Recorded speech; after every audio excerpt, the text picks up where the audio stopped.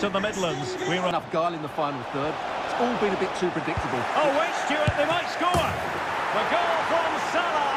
It's strange when he doesn't score these days.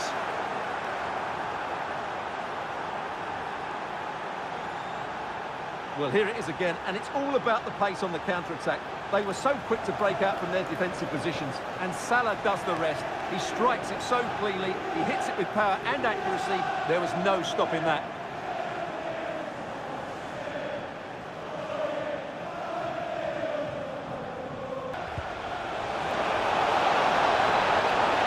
Big chance.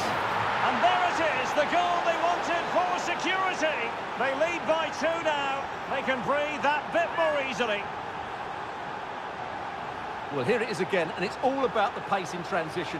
They're so quick to get out from the back, and then what a finish. That's been hit with such power and pace. The keeper has no time to react. It's a brilliant strike.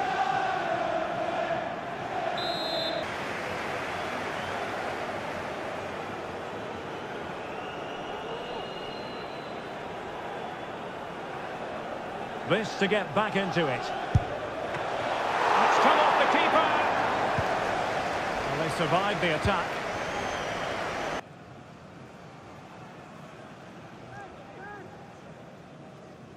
This to pull one back. And he slots it home with confidence.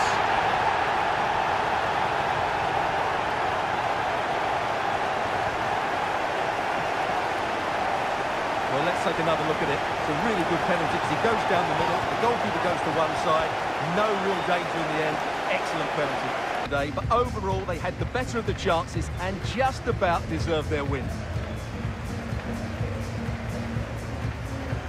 So, positivity envelops Mo Salah. Not for the first time either. Your verdict? Yeah, not much more you could ask for, really. Plenty of effort, a goal, and most importantly, the right result. He should be happy with today.